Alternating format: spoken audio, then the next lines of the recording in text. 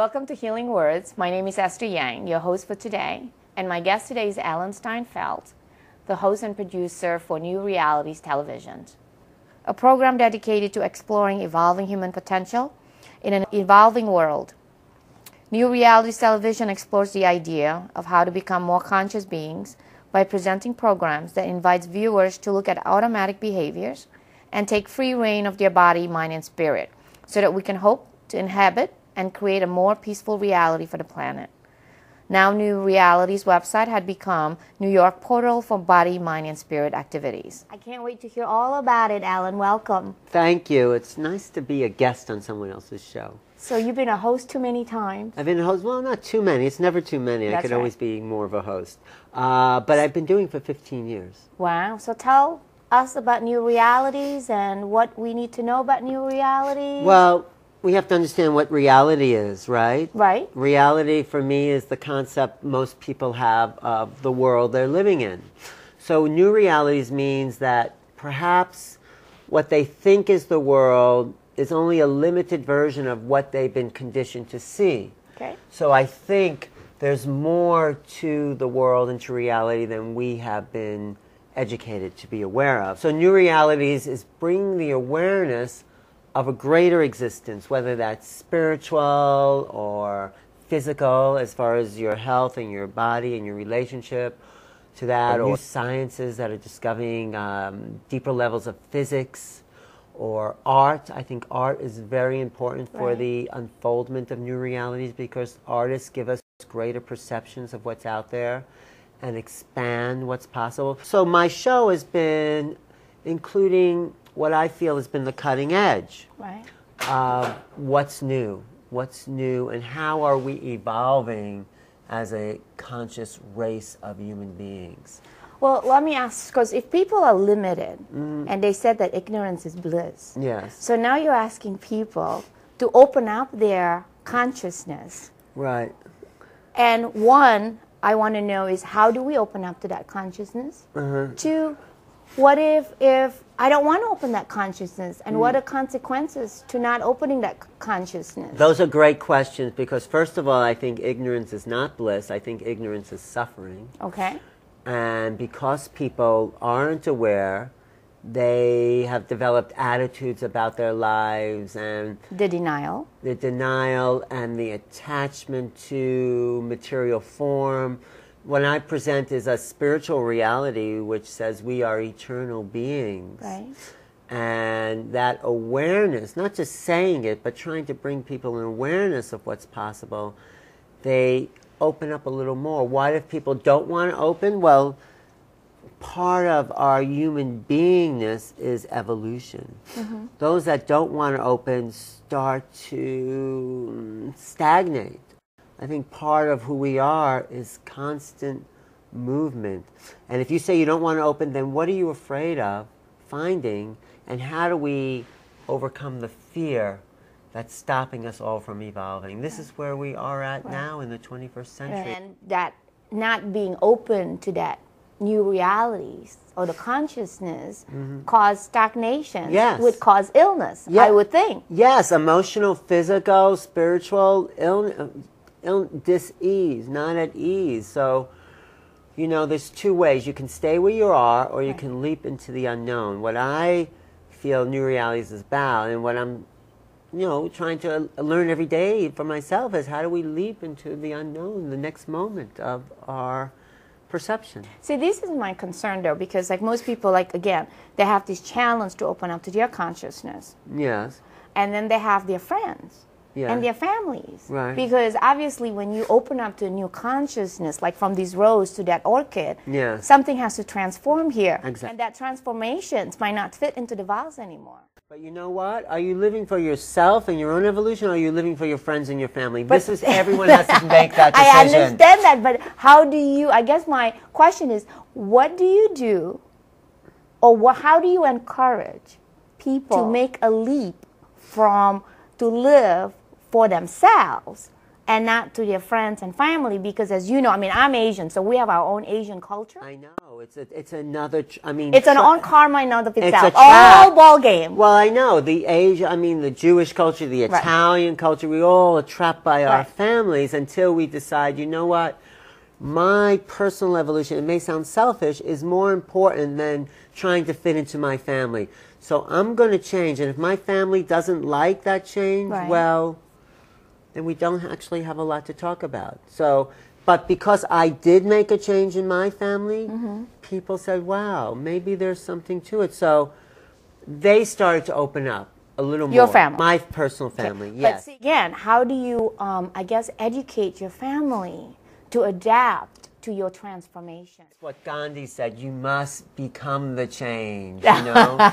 So it's not telling them, it's seeing when you're opened up, right? You've gone beyond your Chinese background, you've opened up to spiritual ideas that are... My family given up. Well, that's what happens. But just imagine if you didn't do that and you would have stayed there. Just think you were trying to fit yourself into a box that didn't fit anymore.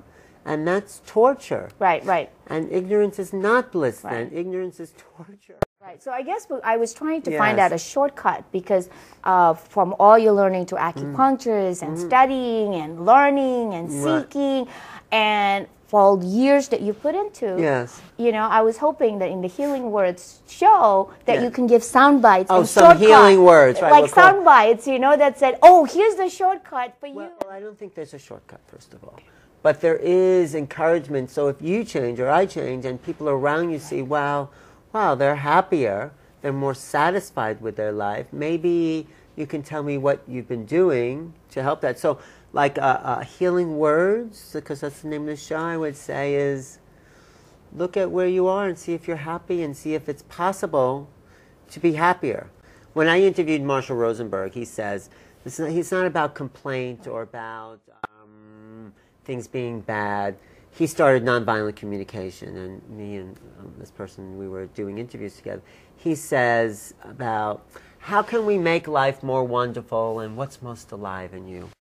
He asks people, what's most alive? What are you feeling that's most alive? And how can you make your life more wonderful? It's not that anything's bad, but so you ask your family, hey, how can life be more wonderful for you? And they might say, well, I'd like to study this, or I'd like to go there. But I'm about opening up to a spiritual reality, a spiritual understanding, meaning that we're more than our bodies. This is something that you've discovered in your personal work. But you had to make a leap, right? Absolutely. But the leap was based on experience. Right, absolutely. So you had the experience, and then you to cognize the experience into your personality, right? You must have had an experience, right? Absolutely. So I think if we talk about new experiences to people, things that they can't fit into their old paradigm, and say, okay, you can't fit into your old belief systems, but maybe if you looked at this, it might fit into a belief system, might fit into a greater belief system that you're more than just your body. And I think that, you know, it's like energy, like attracts like. I would think that the new reality is that when you become a new you, that you will also attract, I would think, a new team of friends. You absolutely do. But not only that, the frequencies shift. Yeah, and the frequencies around you shift. And since our fields and your fields with other people are interacting, they're actually picking up the new frequency. So they might get new ideas or new impressions that could be encouraged to sense. Because there's a new idea in physics which is about field dynamics. Oh, the field is resonating. Our fields are resonating. That's why we're in conversation. That's why we can connect. But in your family and friends, as your field changes, as the frequencies change and is maybe amplified to a higher level, that impacts other people. I think that's also a big concept in new realities, that understanding of field dynamics. And also, like you mentioned about art, and how do you think that art change people's field? Art is a way of... whether doing it or seeing it. Both, doing and seeing. What I feel the artist does is perceive new patterns, cognize new ways of looking at the world. And in these new presentations of patterns about the world, you have to open up something to perceive it. You have to... Be willing? Be willing. What I call information is bringing in formation or bringing in patterns. There's a lot of data out there, but information is what we use, is what we inform, it's what we create new images. And when you bring in a new image into your brain, new neural nets open up to cognize those thoughts, those images. You know what I'm saying? Right. The brain connects in a new way, and when the brain connects in a new way, mind and consciousness expands. So you think that if someone see a Picasso, their mind will be different? Absolutely. Than see, like Andy Warhol? Andy Warhol, your mind is different too. But Picasso, people didn't understand what he was doing. He brought in all these different angles, but you look at this painting and you're trying to cognize, what is this guy talking about? What is he trying to show us? And then somewhere it clicks, oh, he's trying to show us more than one perspective at a time. In an abstract perspective. And an abstract, and it's like I'm looking at you, but what if I was looking at you and also seeing the side of you, you know? It's like, how is that possible? But now we know it's possible because being in a camera studio, we could see a couple of different sides. So those images and people trying to figure out what that meant may have opened up new areas in other fields like science, you know? Maybe Einstein was inspired by the new art, you know? I think there's a whole feedback between art and science because the artists cognize new things and artists and scientists then pick up what the artist is doing. And there's a book called Art and Physics, Leonard Shlain. He writes about this comparison. And he says that the artist is the antenna of the race. He doesn't say that. That's a quote from Ezra Pound. Artist is the antenna of the race. They're picking up new information and bringing it into Earth. And their courage, because I think that Picasso had to have a tremendous amount of courage to do what he did, to receive the critic. Yes. You know, the same thing with new reality. Like you talk about new reality because you open up their consciousness, changing from the rose to the orchid, and having that transformation and having people laugh at you or saying like, "What is that's not art?" If they're not laughing, then I'm not making an impact. No, I mean, if they're not saying what's going on, then it's like then it's not new. You know, the new is what shocks people. It's what you know, sets them back, and that's what I'm looking for. What is it that people have yet to integrate or even deny? The more they deny, the more true I think it probably is.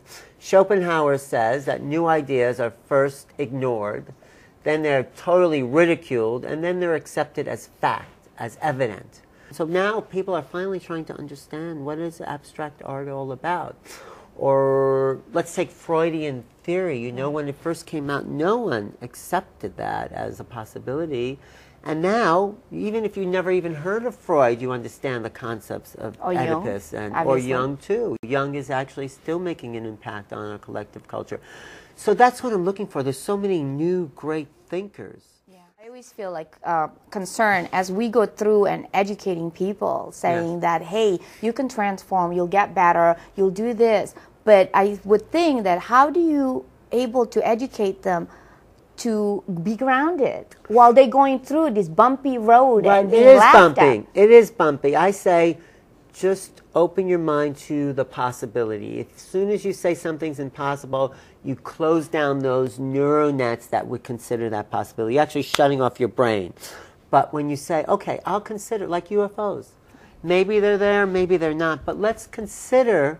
And I do a lot of shows on UFOs. Let's consider the fact that perhaps we're not alone in the universe. Let's consider the fact that maybe we've been visited, perhaps. Let's just open our mind to that possibility. When you open your mind, you start to expand your consciousness. Whether or not it's true, when you consider the possibility, you've expanded who you are as a thinking, conscious being. You know, so I've been to the crop circles in England. Do you know what those are? Yes, Patterns in yes, that's amazing. It's totally amazing and totally unexplainable, and I think they're not made by humans. I'm 99% sure. I can't say I'm 100% because I haven't seen them made in person, but these are patterns that some greater consciousness is imparting to the earth and to the people on earth in order to cognize new realities by looking at these patterns of. And some of the buildings that was built. The old temples. Yeah. Yeah, the old temples. Indonesia. There's a whole bunch of temples that we have absolutely no idea how we got there. Right, we don't know how they got there, but or what type of machinery they didn't have to be able to carry that's beyond manpower to do. The Great Pyramids. Right. But I'm sure those old temples in Indonesia are based on sacred geometry. Yes. You know, I'm sure they are, because all the great temples are based on sacred geometry. And sacred geometry, which I have done shows about, is how we resonate to something deeper in ourselves. So do you think the new reality is also meant like by words, or do you think that it also with symbols? Absolutely with symbols. Yes, symbols are even come before the words. You know, symbols are direct transmissions to our right brain. We have, you know, the left and right brain. Right. The left brain thinks of the world in words, and the right brain is with symbols and direct knowing. So symbols impact us first, like the symbols of the crop circles. They impact us to open up to these new ideas. Whether or not we're conscious of these new ideas, a seed is planted. And that's all I'm trying to do, is plant a seed into something new. Plant a seed in someone else's soul to learn something new. Yeah. So Alan, tell us more about before your new realities. Well, that's good. Thank you for asking that, because it's been a journey getting to this idea about this program. I came to New York City and I was interested in the art scene, the avant-garde art scene, and avant-garde was what was new, what was the... That's why you know so much about art. That is, because I think artists really motivate us. So I am an artist. I mean, I think creativity, and this is also part of activating those new ideas, pulling out the creative potential inside all of us. We're all artists. We're all creative beings. The fact that we have dreams opens us up to these ideas of creativity that are deep in us. So I came to New York after college and did a lot of photography, but I never had enough money for new films, for a new roll of film. So what I would do is take a roll and then would rewind it and take a picture again on the same roll of film. Wow. And so I get these very interesting double exposures, you know? And then I remember hearing somebody say, two things can't exist in the same place at the same time. But then I would look at these pictures and I was saying, well, look, there are two things existing in the same place at the same time, actually creating a third thing. And I just got this idea of intersecting realities from these photographs that I was taking. And these new realities were being created in photography. And I can show you some of my images that helped inspire me, then going from photography to video, to ideas, to concepts, to people that were bringing in the things people said weren't possible. It started with art and photography and expanded out there.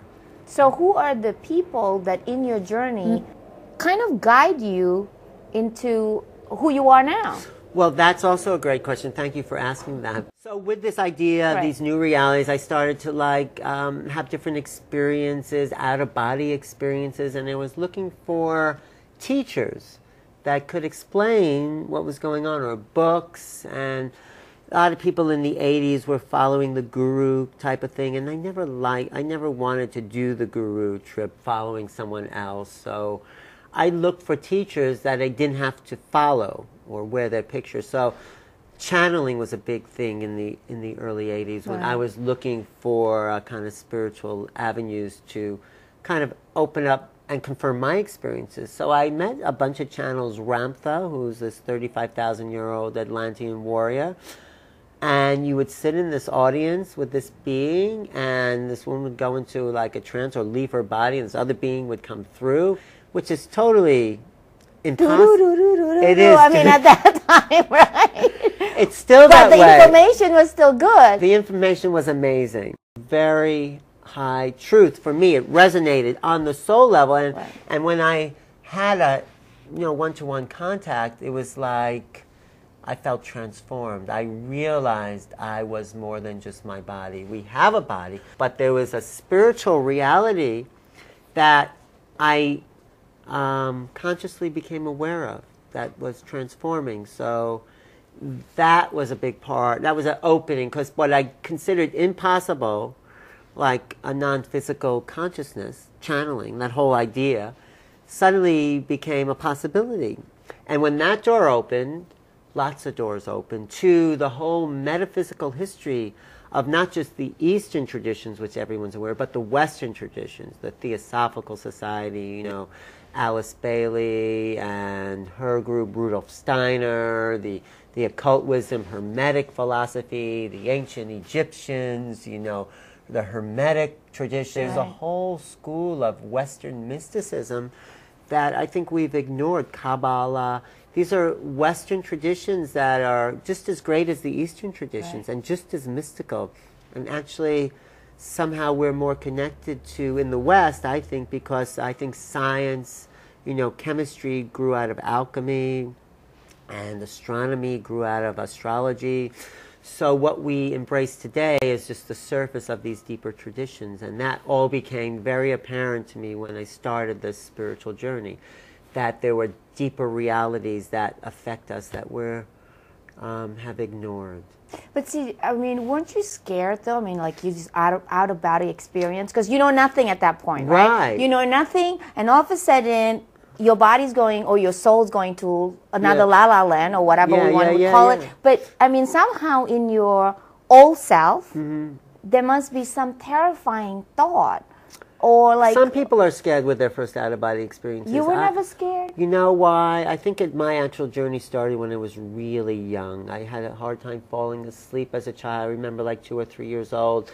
And just telling to myself, okay, I'll close my eyes and just stare straight ahead. And I used to get this like white light, vision when I was really young, like 2 and 3 years old, because I just was so hyper as a child. I put that all into like this kind of meditation that I taught myself, so that opened my consciousness to be more expanded. So when I had an out-of-body experience, it wasn't that weird for me. It was like your childhood memory. Yeah, it's like I was been preparing for it. So other people are freaked out because suddenly they realize that they're not in their bodies. I had like UFO type experiences. Those were a little weird though. Those were.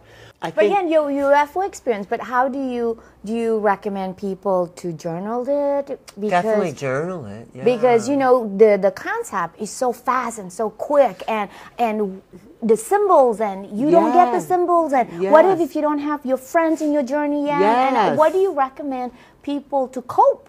Well, that's why I do my show, because the more this information is out there in the public. When is your show? My show's Monday night on 9 p.m. Channel 57. But I do my show so people can start to hear about these ideas. So when they do have an experience, there's a reference. It's not so weird. It's like, oh, I heard that on the weird show I listened to. Weird person in this world. And maybe there's some truth to this.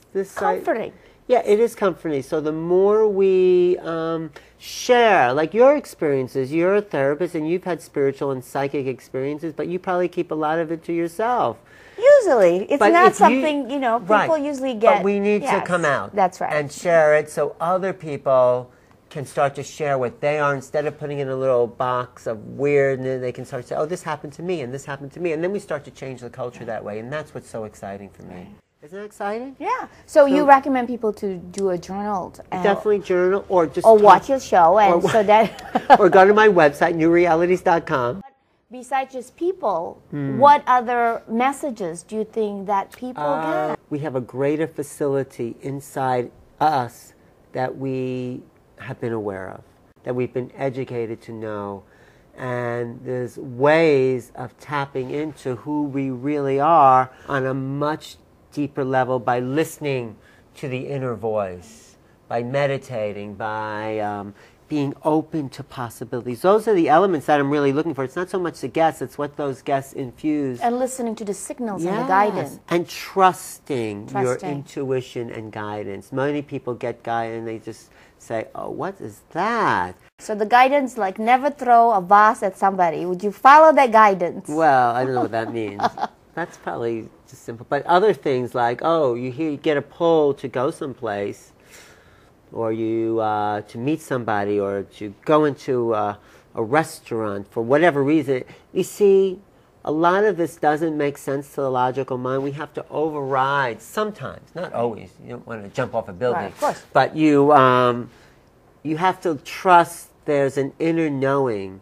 and something that is beyond the left brain ego personality. The ego is always trying to look for logical ways of doing things.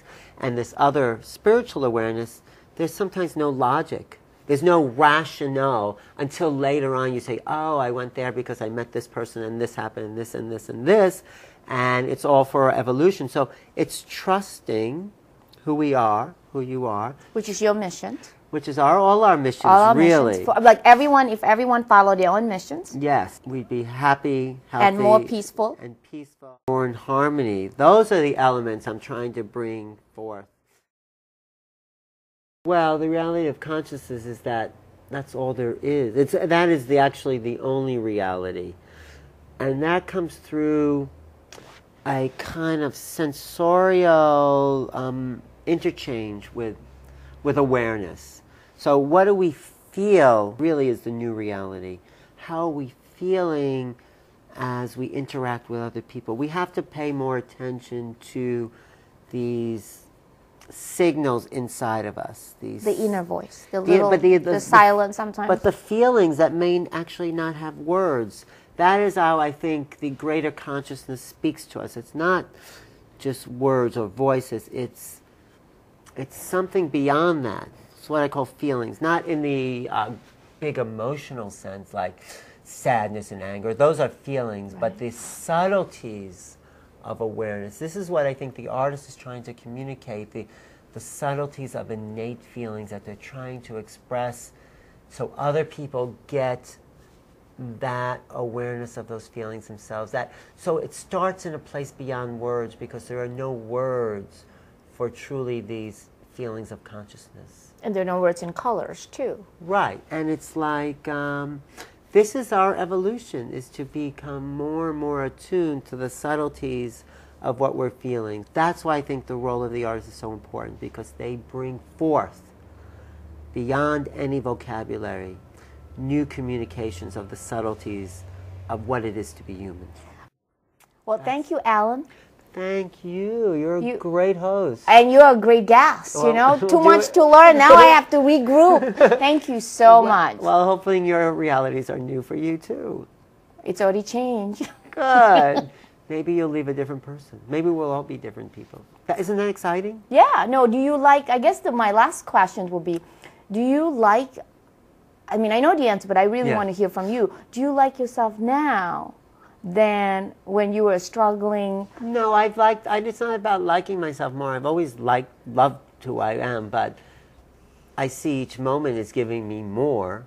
So each moment I feel is even better than last moment. Like you add another richness to your facets. In every moment I'm trying to do that. I'm not always doing it, to be honest, but I'm trying to add something more. Just by you asking me these questions, I've learned more about myself. Well, clearly I learned more about myself, too. Okay, and we learned more about each other. Thank you again, Alan. Thank you. This is it. It's us together and alone and separate and together. Thank you. This has been fun. Thank you for watching Healing Words, and we'll see you next time.